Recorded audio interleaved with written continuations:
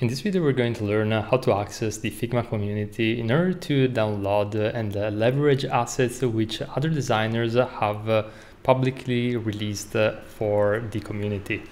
So the very first thing that we want to do is to go here under the home, and you're going to want to click on the community profile, and at this point simply click on community.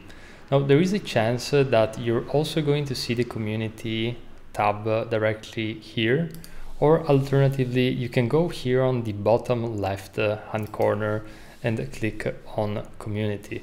So 3 ways that you can access the community, and the way that the community works is actually very easy. You can simply search for example for UI kit, and as you type in enter, you're going to see all sorts of different UI kits for that specific search query.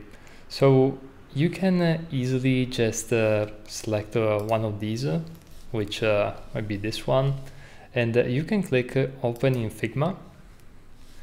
And at this point, you're going to be able to access this directly into the into your Figma account.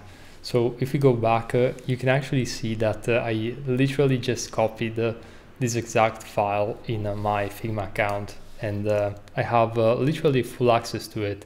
So a great resource, and you should use the community with all sorts of different goals, meaning that you can leverage a UI kit, but you can also leverage, for example, an illustration or icons or things of that nature. And the best part is that you're not only going to see Figma files, but also you have access to plugins which are relevant to that search query, as well as widgets, or you can even browse by creators.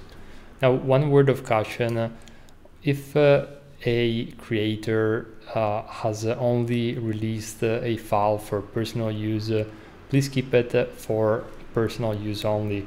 So beware whenever you're working on a client's project, you want to double check the creator's licensing in that sense. If you're using that asset in a very close way to the original design, but maybe one of the instances that you're going to incur very often is you might add some elements or use some of these files as a starting point from your design project, so that you don't necessarily need to start from scratch, but you're obviously going to change it according to your needs. So this is in a nutshell how the community files work. You can also see more information about the individual files, as well as more design files by the same creator in the area below. And this is pretty much it when it comes to the Figma community. If you have any questions, just let me know, and I'll see you in the very next video.